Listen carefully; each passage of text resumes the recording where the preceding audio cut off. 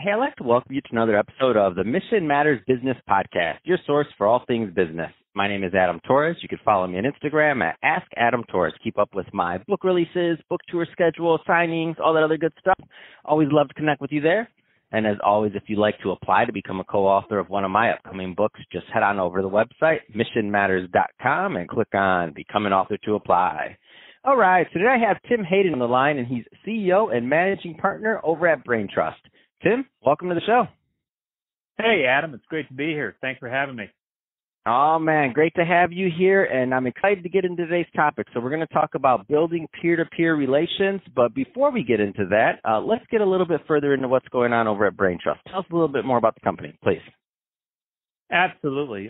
Brain Trust started in the fourth quarter of 2016. If you remember, that's the last time we went through a general election. Just prepared to help brands, companies deal with volatility in the marketplace, and to do so by basically better leveraging the primary data that they have, that mainly being customer data. And you can imagine, Adam, I mean, you do business with a brand, you use a couple of different email addresses, a couple of different payment methods, credit cards, maybe Facebook, maybe you go to a physical store. After a while, companies don't know who you are, and we help them solve that problem by basically building a single record for each of their customers, and that's what will basically empower them to build those peer-to-peer relationships. That's awesome, and I think that's a great transition too, because there's a lot of business owners, like when you mentioned a couple of those points just now, multiple email addresses, multiple payment, all these other things you mentioned. Some of the business owners, entrepreneurs, and executives listening, like it perked up because they're like, yeah, we're doing that. So let's just jump into today's topic. So building peer-to-peer relationships. Where do you want to start with that one? Well, let's just be honest. We're living at a time where companies that started off as a digital, or a lot of people like to call it cloud-first businesses, where they didn't have a physical presence, where they were just involved in e-commerce, they were the ones who have gained the most market share over the last decade. And, to do that, you have to know who your customers are. And for the longest time, many businesses have really relegated themselves to measuring transactional media performance. They look at clicks, they look at open rates, they look at shares and likes on social media.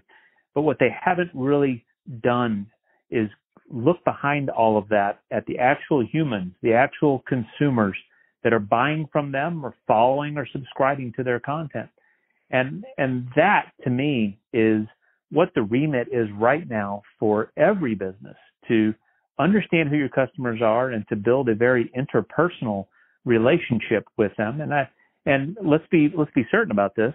There are all kinds of things that are happening with customer data privacy legislation. The California Consumer Privacy Act being the poster child right now, being the thing that's in the spotlight, where companies not only need to know who their customers are to provide those and deliver those personal experiences, peer-to-peer, if you will, but they also have to do that to adhere and comply with laws like the California Consumer Privacy Act. So it's a 1-2 punch. It's two birds with one stone in terms of being able to better govern the data that you have.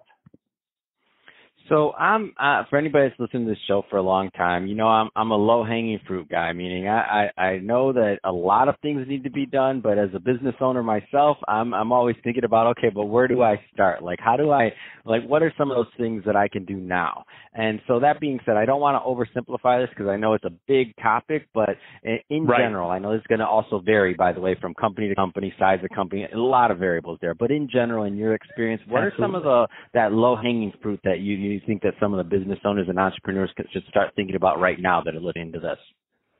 Well, Adam, you're absolutely right. I mean, no two brands, and even when you get into very large organizations, no two business units or departments have the same challenges or the same opportunities.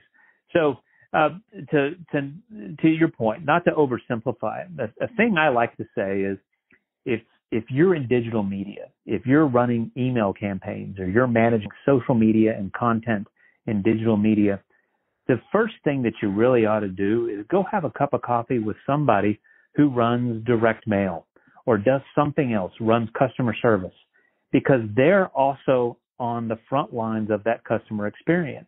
And they have insights. They have different tools. They have different data, but they have things that they're doing with customers, the same customers that you're dealing with. And if you can't just have lunch with people in other business units, if you can't go and start to build empathy with each other, you're never going to be able to build empathy with your customers. So that's a first step, is really starting to understand, without talking about systems integration, without talking about, monumental sometimes capital expenses to be able to integrate systems.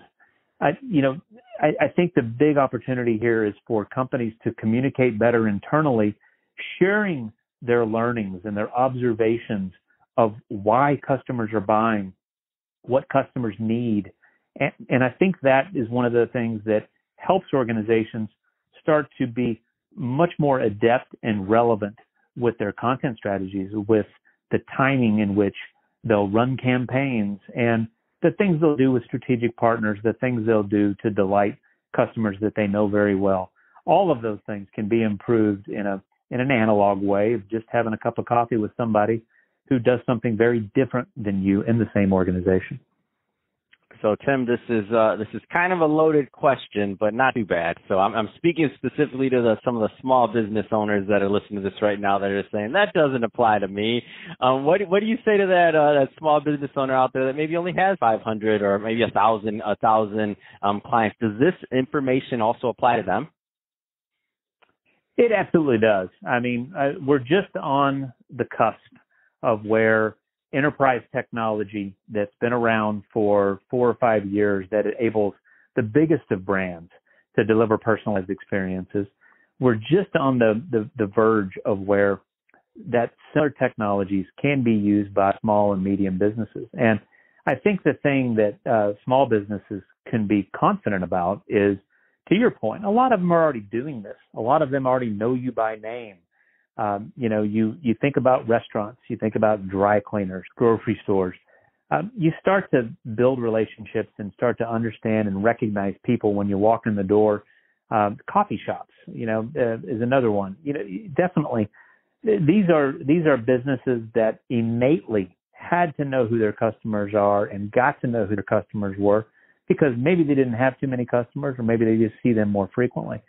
But as the world goes digital, COVID-19 is going on right now, and we're looking at contactless interaction with customers. The less we have to have them come in and be in a physical spot, the more we can deliver things to their home or curbside.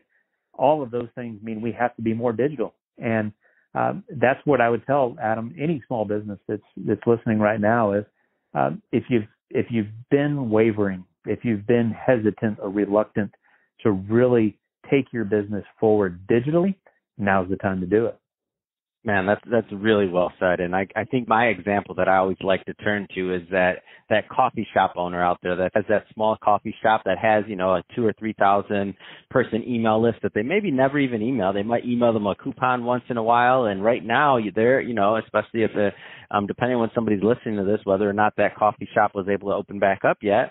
That being said, like, their clients are starving for that interaction. They want that feel of still feeling connected to that coffee shop, even if they can't necessarily walk into it, or maybe they moved away from it. That was their local coffee shop, but they still want to be and feel part of that brand. There could be a lot done with that list and still provide value over and above that cup of coffee. Well, you're absolutely right. And let's talk to that coffee shop owner, because if business is that well for that coffee shop owner, what are they going to do? They're going to open a second location, right? And if they do that, they're going to find out that their coffee's so good, that the customer experience is so delightful, that whether it's the music they play, it's the food they serve, it's the coffee itself, it's the smile on somebody's face behind the counter, whatever it may be.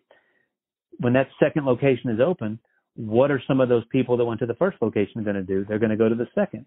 Well, digital, email possibly, but digital technology is what's going to allow you to be able to provide a seamless and consistent experience between those two locations. A lot of that's going to be culturally and operationally driven, but I think at the end of the day, what will be the glue that holds it together will be digital technology. And I think that's That's what the small business has to look forward to, is delivering every single time, being able to fulfill their brand promises and to do so consistently. Man, Tim, you got me all fired up. I want some more digital technology over here. I'm all excited now. Gosh. So that being said, I get too excited about this stuff. That being said, Tim, it's awesome having you on the show today. We're about out of time for today's episode. If somebody's listening to this and they want to learn more about Brain Trust, I mean, what's the best way for them to reach out and connect with you and your team? Easiest way, and our website is built for interactive exchanges. We've got content you can download. That's braintrust.partners. Braintrust.partners.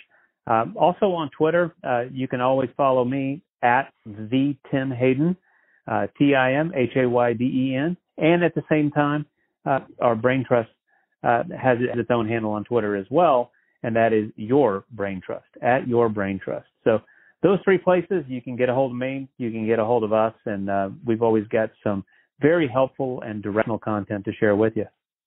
That's awesome. Well, Tim, really appreciate you coming on the show today and sharing more about all the great work you're doing over at Brain Trust, and also what all the business owners and executives out there need to be thinking about when it comes to building peer-to-peer relations.